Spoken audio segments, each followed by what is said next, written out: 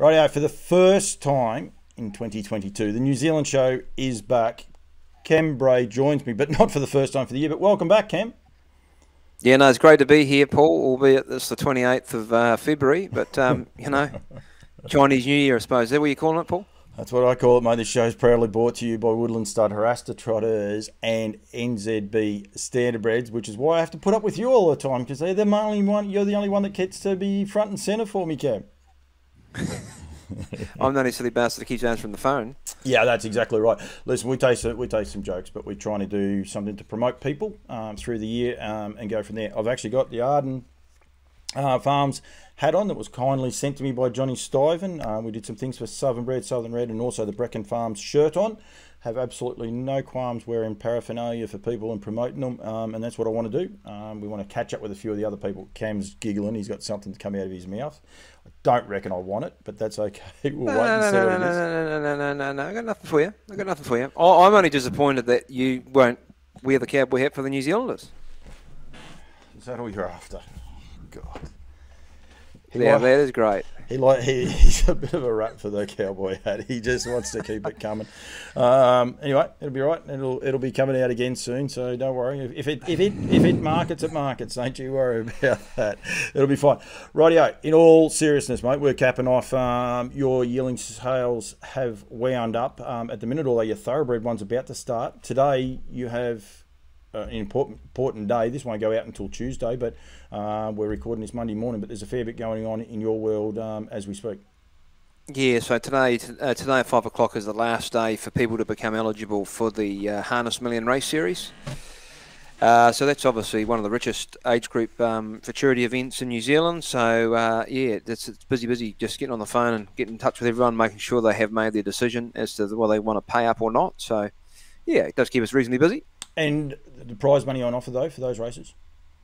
So it's 250, 250, 75. Oh, sorry, 250, 200, 75. Colts, fillies, trotters. Yep.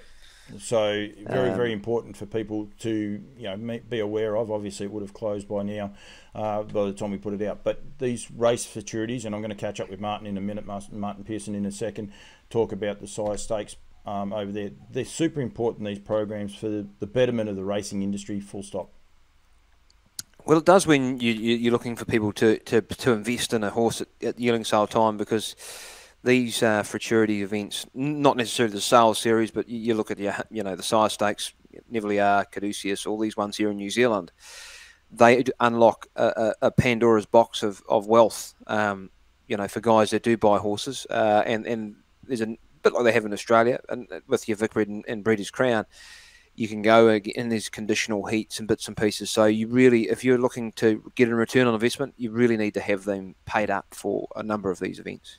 So I did a podcast with Ray Green, what you look for in a yearling. It was one of the key things that he did look at. He said he goes down to the bottom of the pedigree pages and sees what they are eligible for. A backhander for the Breeders' Crown, and where the Breeders' Crown is situated at the minute now, he finds that irrelevant if they're paid up for it or not. He doesn't worry about the Breeders' Crown, which is something I think the Australians over here need to look at and be aware of it, because he's not going to miss out on the rich New Zealand size stakes, which is why he won't worry about the Breeders' Crown. Yeah, and I suppose for someone who makes a living out of buying and selling younger tried horses, well, they of course they're going to look at the Breeders' Crown, the Vicbred, the New South Wales Breeders' Challenge, all those Australian ones, because if they're not eligible for them, they're all of a sudden you're cutting them out of a big group of races over there too. So I've got to stress to New Zealand breeders, it's very important to be paid up for New Zealand size stakes and their additional partners. But I really do think if you're looking to sell horses at the yearling sales, we do sell a number of horses to Australia.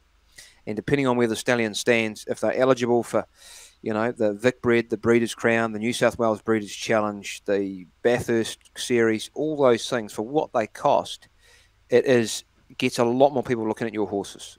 We've been down the line, we have these on-farm tours, et cetera, et cetera. When they're not eligible for those races, a lot of guys can't even get out of the van, because they're dealing with people where they're either buying them, breaking them in, developing them, selling them, or they're looking to race for significant money. If they can't do that, well, they're not going to look at your horse, unfortunately. No, definitely not. And I'm going to catch up with that with Martin, but I think there was 70 Australian horses this year paid up for your New Zealand size stakes, which is another reason you want to pay up for it, because it's actually growing. So that is another part from the Kiwi point of view. It is actually growing, but I will cross off with that with Martin. A wrap of yearling sales, Cam. A quick one. Across the board, you must be absolutely tickled pink with the results that you were able to achieve over the 5 days. Yeah, no, everything, all 4 days. the indicators are up.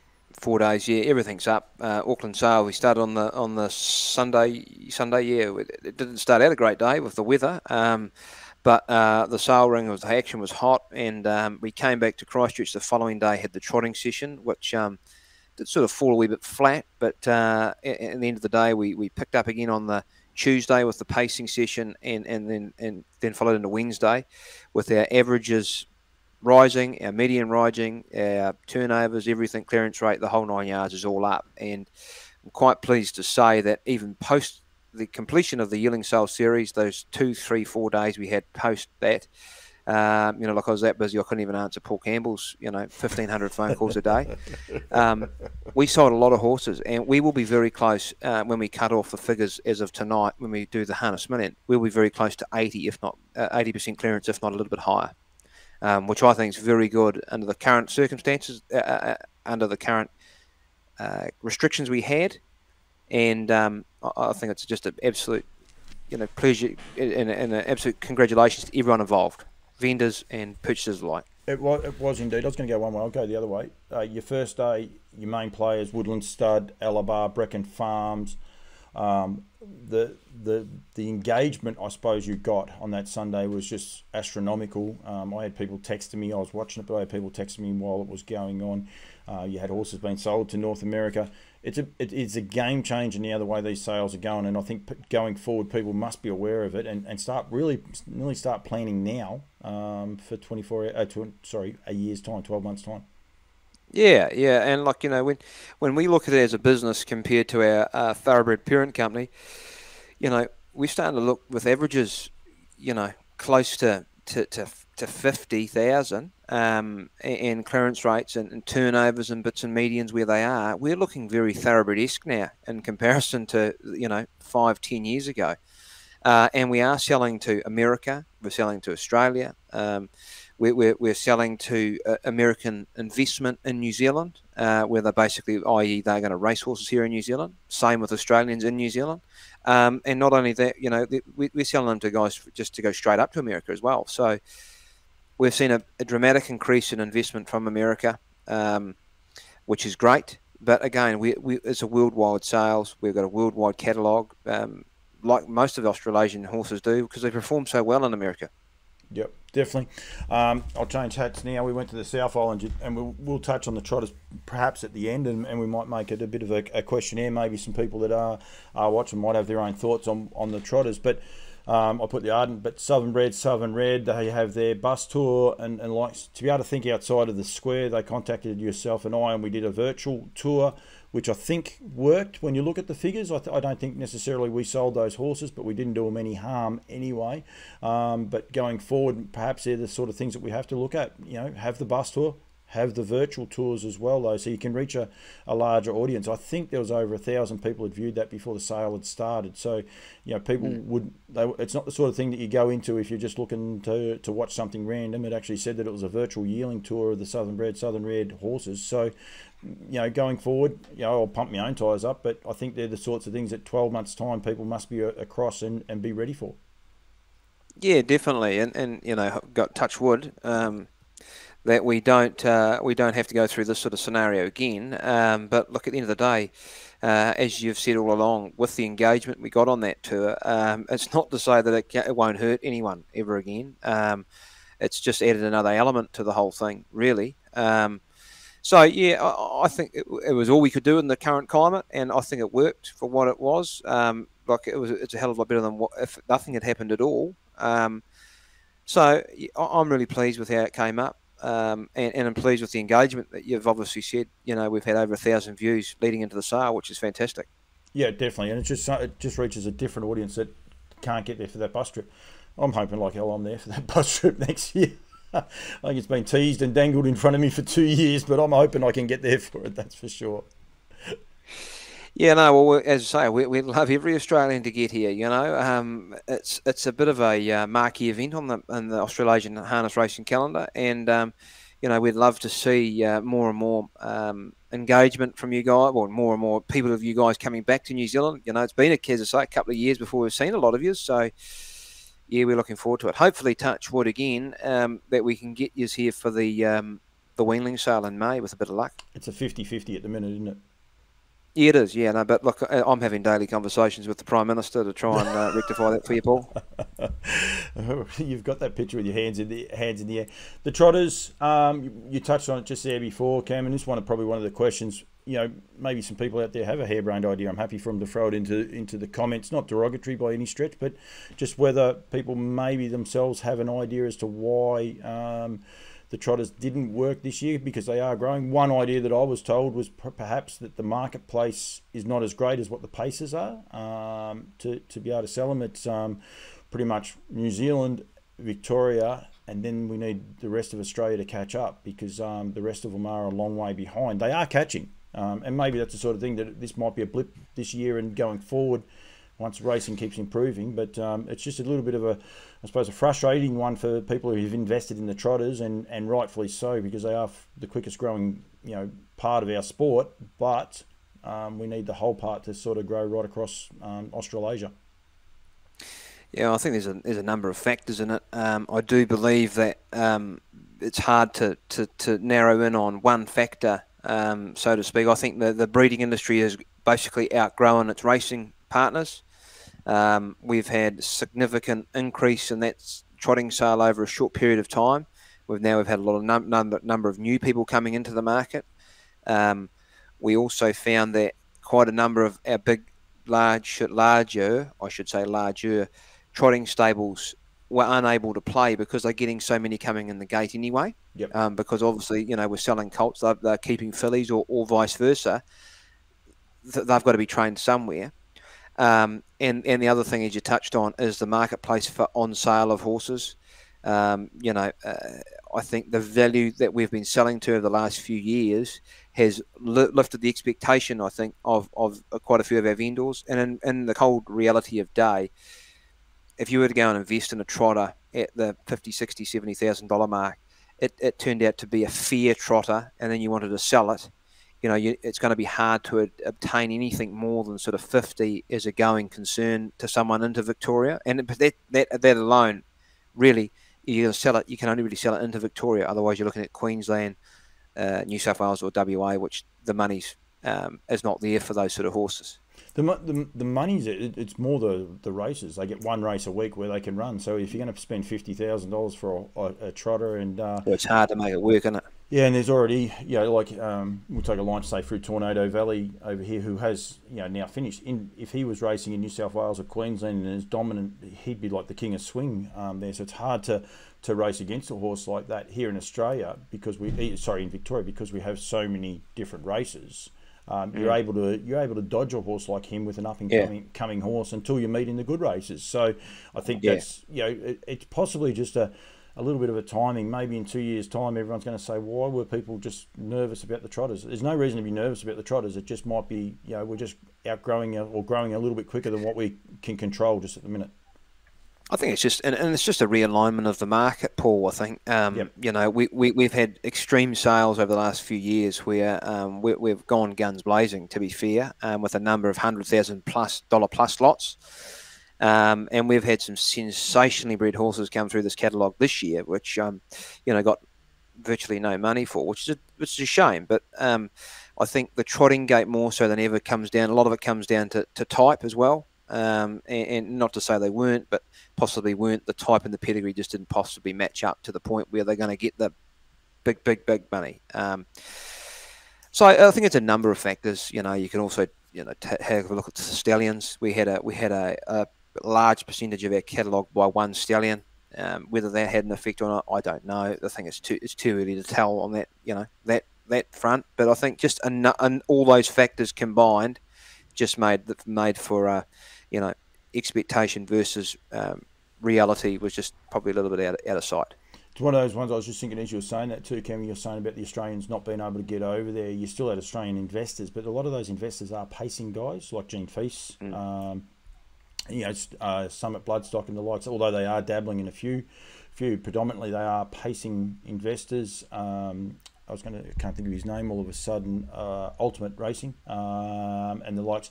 They are pacing people. The trotting people were probably the people that would have got on the plane and gone across there and had a look, and then been able to say, hang on, this is great value, this horse, I'll buy this one and bring it home. So you probably missed that because they weren't on their radar, because they're like, well, we can't get there, so we're not going to invest. Exactly. Yeah. No, I think there's a number of issues. Well, not issues, but a number of factors playing into it. Yeah, absolutely. I'm not going to hold you much longer, mate, but terrific racing Saturday night at Menangle. Racing, right across the board. There's some great trotting racings in Victoria with the Lynn McPherson Memorial Night with Team Teal. I went through the results in New Zealand, and I'll touch on these with Martin in a second. 2 races had no New Zealand influence in the winning at Menangle. That's huge, isn't it? Yeah, like on a derby night. It's huge, yeah. It really is. You had some good winners. I've actually got them here. I'll tell you the one that Promised Land did. It was this horse here, Smooth Bayheart, I'll go with, or Bat. It was by Sunbeat Somewhere out of Shout Aloud, which was an Armbro operative mare, so you can't claim anything there. It was bred by Brooklyn Lodge. So obviously you had terrific winner of a great old horse, Cash and Flow, won the first for Brecken Farm. So I don't know if you noticed I got the shirt on. Might have said that. Then you had Promised Land, who's by Bettor's Delight. Spirit of St. Louis, hasn't he been a revelation? Like, he just keeps getting better and better over there, and doing a great job for everyone involved. He is doing a good job. He's doing a great job for the side. He's probably the pin-up horse of the side now too, which puts him on the mark as a real, he's a real contender. Which I know he didn't have the best of sales here in New Zealand. I know that he didn't get a large book of horses. I think from the last breeding season, but end of the day, it's going to be the old saying, and you're going to end up with limited opportunities, and there's going to be a desire to want them. So it's good on those people for supporting the horse. Oh, absolutely. He had a full book here in Australia, and I think he's already nearly booked out here in Australia as well. The champ, King of Swing, I don't care what anyone says. They say, oh, he's just a leader. He proved them wrong the other day. He's just a ripper horse, isn't he? Oh, he's fantastic. Yeah, absolute sensation. Stylish Memphis, how she didn't get into the Miracle Mile, that's why you and I have no hair, I reckon. So it just seems a very, very odd one, that's for sure. I'm sure Connections are really scratching their head over that one. Just Hope, who won the Oaks, of course, by Bettor's Delight. What else? Tim's a Trooper. This was the other one. He was by Tintin in... Oh, well, so I said he didn't, but Tintin in America. Well, he's a New Zealand side horse. He's stood in New Zealand, so we could probably give him that one, couldn't we? We can actually say, so there's only the one that didn't have the New Zealand. Leap of Faith is by Bettor's Delight, and Major Perry is out of Katy Perry, of course, being by Art Major, was bred in New Zealand and raced over here. Got actually quite a few New Zealanders in the naming of that horse too. So huge. I think from a New Zealand point of view, I think that sort of basically stands the test of time. When the big races are on, you guys are right up to the fore, aren't you? Yeah, and it probably does have a pretty good snapshot of the industry here in New Zealand too, that there's a number of horses that are either being sold off to Australian interests or raced in Australia because of, number of different factors. But I think, that's something we're seeing more and more of as our age group stars. Once they get to 4-year-old and older, they're on the plane, most of them. And the way the season is now, where obviously you're going to get horses flow backwards and forwards across the Tasman, so... Yep, definitely. Very quick, I'll let you go, but Nigel will be very happy with Spellbound. She was sensational. It's as good a run as I've seen in New Zealand, I think. Sorry, not in New Zealand, at Menangle. They don't come from that far back and that wide and take ground off them like that.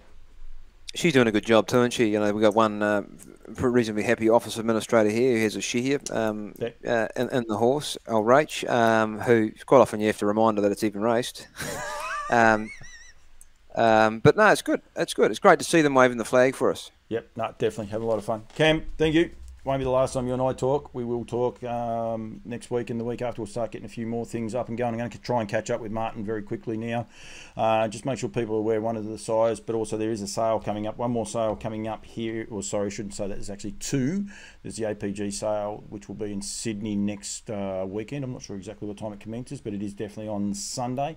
And then Nutrien, who I obviously wear quite a few hats for, on April 3rd, and they have a big sale, and there's quite a lot of interest in that from the New Zealand point of view. So Mate, thanks very much for your time, and we look forward to doing a few things. We're going to get some more random people, I think, people that have achieved things over the journey. I must say, actually, Cam, there was a young girl that had her first winner the other night at Alexander Park too. Monica Ranger, I think it was, wasn't that's it? Exactly, well done. I couldn't remember the name, but congratulations to her. That's terrific.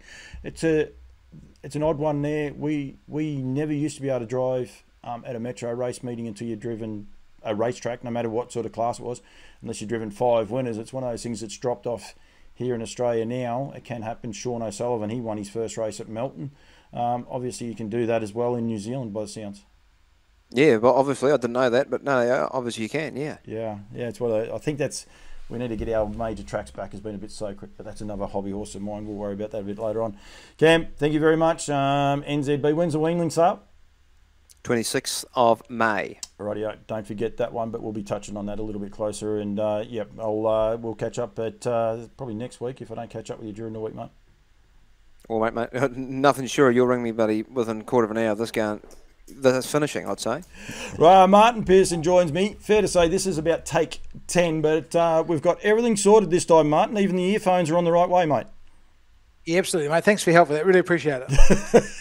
We tried to do this over the weekend, and technology wasn't playing a big part for us. So good of Cam Bray to leave his setup for us so we can have a little bit of a quick touch off. We've had a good conversation with Cam off the back of the sales at NZB and the strength of those just recently.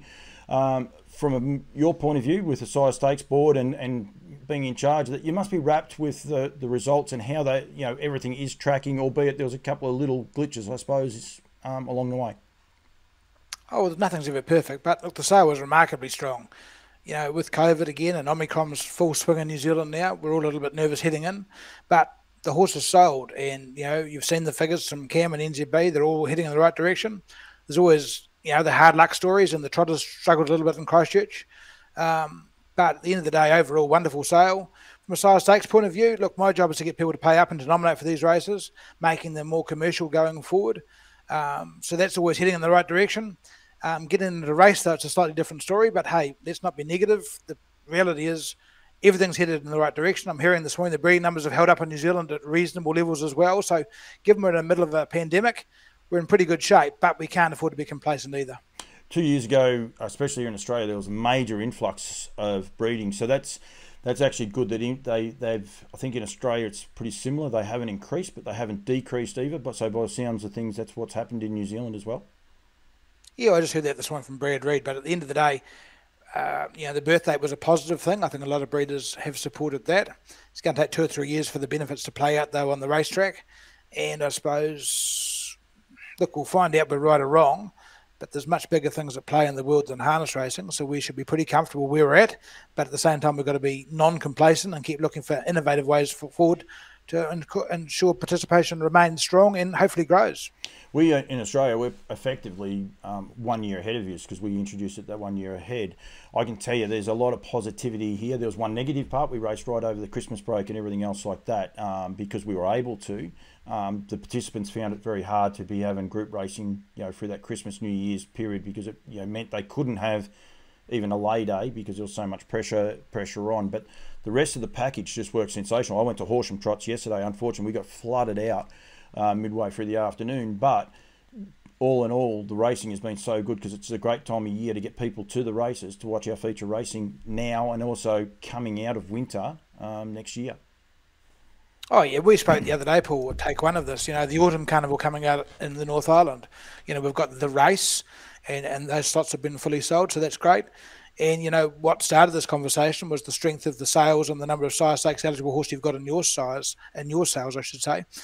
Going forward, that Autumn Carnival was designed thinking about trotters especially that might be coming across for the Rowe Cup. And there might be a 3-year-old trotter now worthy of bringing across on the plane to the Sire Stakes final, which is also at Alexandra Park. So that Autumn Carnival this year will be just a little bit limited because of the COVID, but the horses will be there. And going forward, let's hope that North Island Carnival looks like Albion Park does in the middle of winter, where it becomes Australasian. And again, I'm sort of recalling what we spoke about the other day, but the Inter-Dominions are sort of battling a little bit for one reason or another. If we can get that Trans-Tasman rivalry going at, say, Auckland, and that Autumn Carnival, and then on to Albion Park, that's what gets me as an enthusiast interested in our sport again. You say there about rivalry and the likes, and I agree with you. But the flip side of it is, just to be able to work together would be so good as well, wouldn't it? It would just be so. I give up. You and I have spoken since I got to meet you about Australasia and being strong. Now, you can't get your states to agree. We have some difficulties here between the North and South Island, and it does my head in because I'm not only an administrator, but I've got some skin in the game. And ultimately, it just gets too hard, and you can see why people that maybe lack the passion or drive, or as the world changes, things become more important than harness racing. We've got to be very careful that we don't lose the core interest we have in our sport and try and stop the decline and then grow it. Yep. And working together as Australasia is the only way forward. We're too small, not only in market share, but also where we live in the part of the world, to not work more closely together. But hey, whether that happens in our lifetime, I'm not sure. It'll happen. You and I will make sure it does, Martin. We're keen. We'll say there before about the sire stakes, and I am here to give a plug to one of my sales going forward and one of my sponsors. But quickly, I believe about 2 years ago there was only 3 horses nominated for your sire stakes over there that were in Australia for the New Zealand sire stakes, off the back of last year with the Bettor's Delight, our Golden Goddess colt selling for $180,000 to Gene Feast.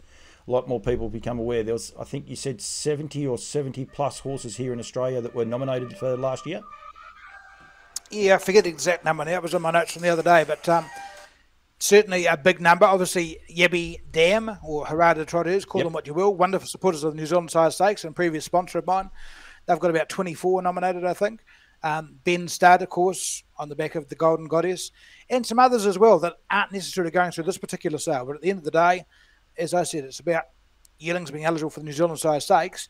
And therefore, when you get the Crans, the Barrys, the Mark Purdens, etc., that might be in Australia on different carnivals, going to the sales, if they see a New Zealand sire stakes eligible horse, it probably gets more than a second look. So the numbers have grown. And obviously, Pat's got the biggest number this year of 24, I think I counted up the other day. Yep. So that's a growing market. And the same with the Pacers as well for the Neville Hour fillies. They're also eligible for the Neville Hour fillies. So if you buy a sire stakes eligible filly, I've usually talked them into the Caduceus and the Neville Hour fillies as well. So again, you've got the option to race them in New Zealand if you so chose, like a Gene Feast, or for New Zealanders to bring them back over to the side of the world.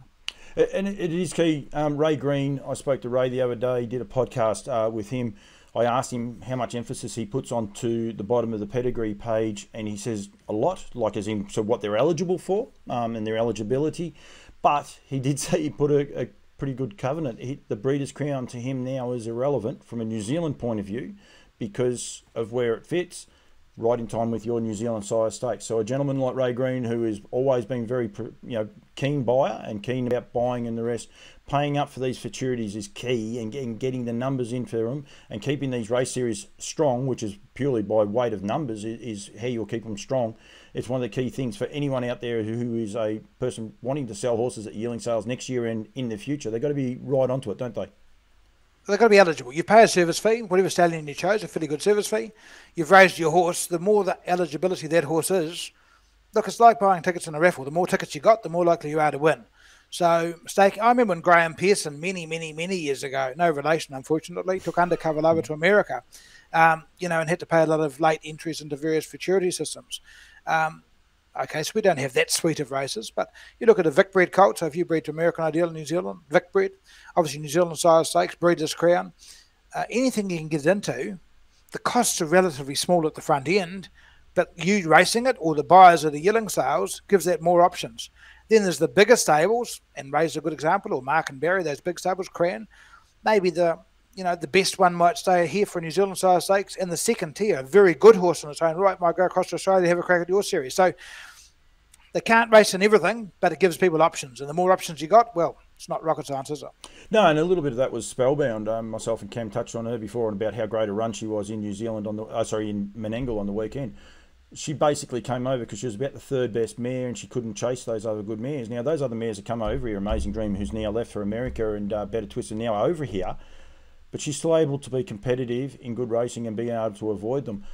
But in Australia, we don't want to take all your good New Zealand horses. We want the racing to be able to stay there. So you don't want horses like Spellbound necessarily leaving if the better ones are leaving, to keep your racing product going. So being eligible for all these races is an incentive to keep them in New Zealand and keep growing the product in New Zealand.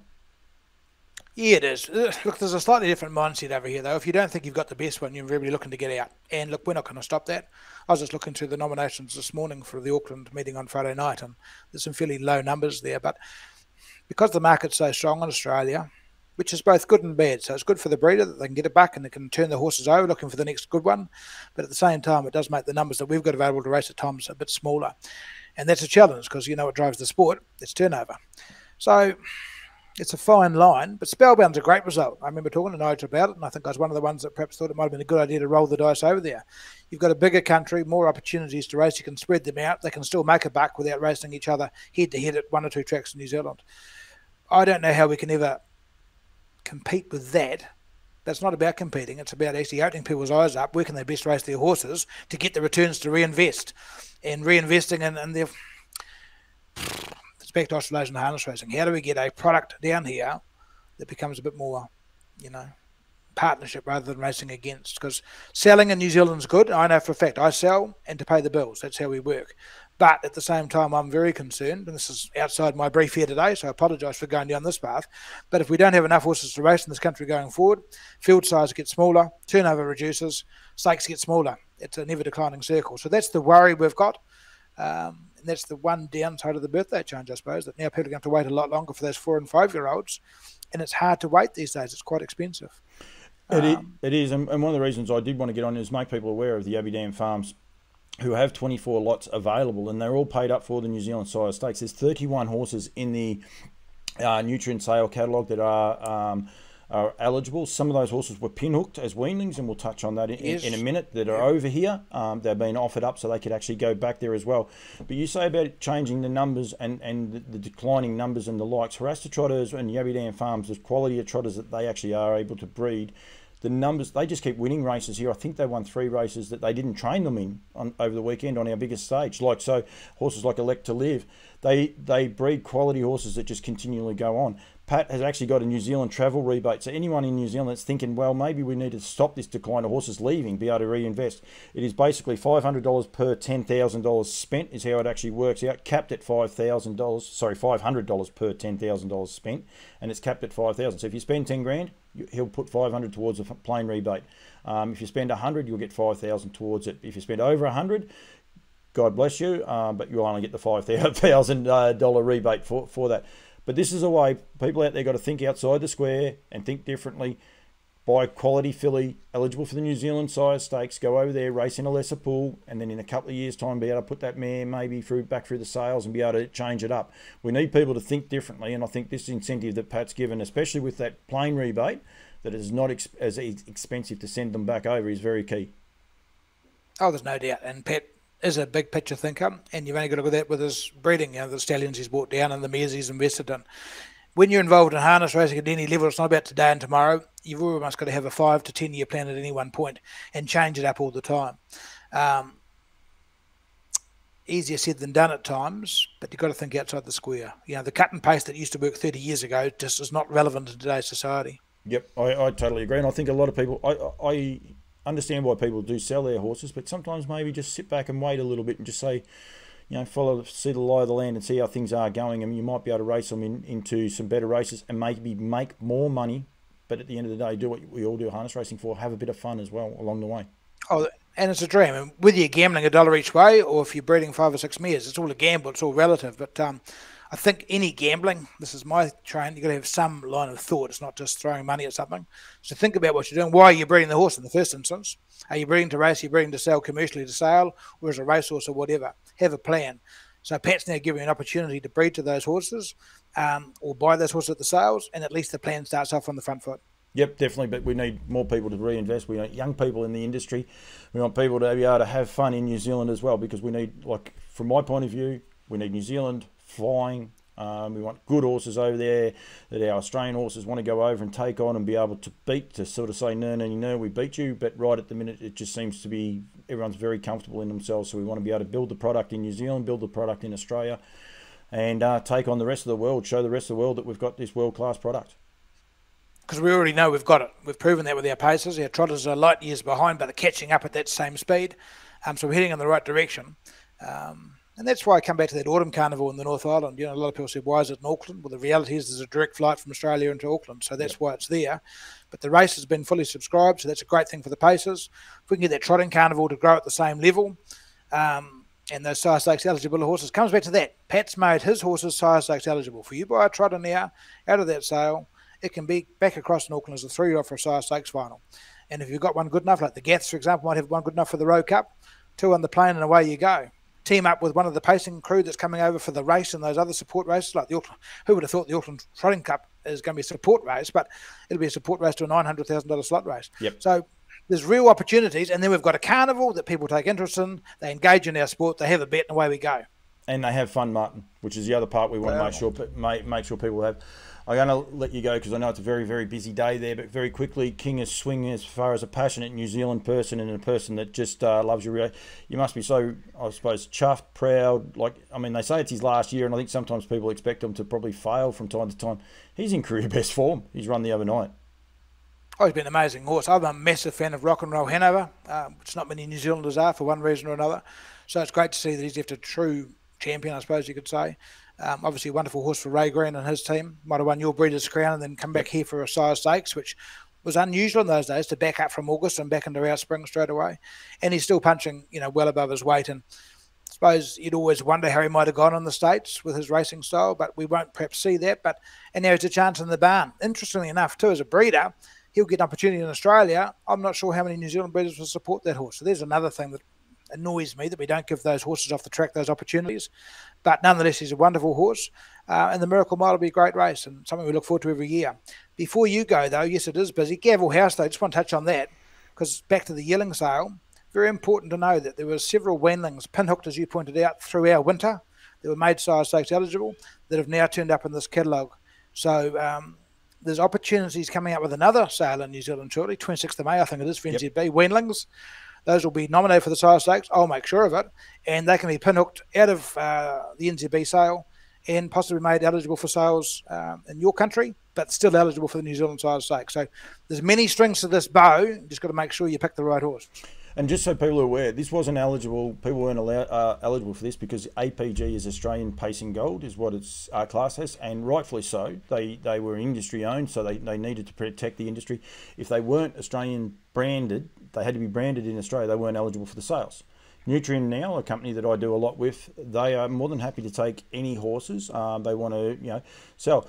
For mine, and I think Martin agrees with me, this is a little bit of a win-win because people can go to the weanling sales in New Zealand and purchase a horse, bring it over here and sell it through the sale here, which will then again get an Australian interest but also New Zealand interest. Someone like a Jean Feast could buy a horse that's in Australia but still send it back to Mark Purden as she did last year. The flip side of that is Nutrien also will be having weanling sales that the Kiwis will be able to do the reverse because they'll be eligible for their sire stakes, so to be able to change their bloodlines up.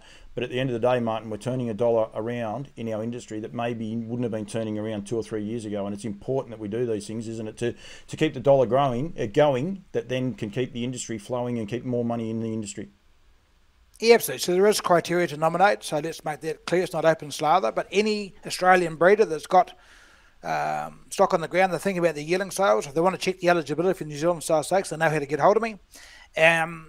It's New Zealand stallions, so horses that stand in New Zealand are the ones most like Bedder's Delight, Sweet Lou, those types of horses that can nominate for New Zealand sire stakes with a $200 premium on top of the foal fee. So whereas American Ideal stands in Victoria. So, but if you're not sure, if you've got a weaning and you want to nominate, give us a call and I'll say yes or no and what those costs will be. But I encourage anyone that's breeding for your sale to consider the eligibility for New Zealand sire stakes, which makes your product more commercial. Just one more quick one. Do you and Cran Dalgety go to the same shirt shop, or is it? Is that just? No, to be fair, this is fairly understated today. To be fair, I didn't realise it was coming on. I would have made an effort if I knew I was coming on with you. This was just thrown at me just 30 seconds ago. But look, we just like to look smart, and to keep up with Cam Bray is almost impossible these days. But we're doing our best. I know. Have you noticed he's pinching our haircut though, Cam Bray? Have you noticed that he's finally gone to the dark side and he's shaving it off? Well, it's made me increasingly more attractive, and he's just following my lead, I suppose. Martin, thank you very much. We'll know how many people have watched it till the end. Don't you worry about that. We'll get some comments on that. Martin Pierson, love your work. No, I appreciate you coming on. We tried, as I said, this the other day, but I really do thank you. And it won't be the last time I get you on. We'll be doing regular updates through the year. I think what you do is very, very important, and we need people to be aware of it so they know how the industry is tracking and where it's actually tracking. So thank you very much for giving me your time. I know it's a pretty busy day for you guys today, mate. No, all good, mate. Appreciate it. Thanks, Paul.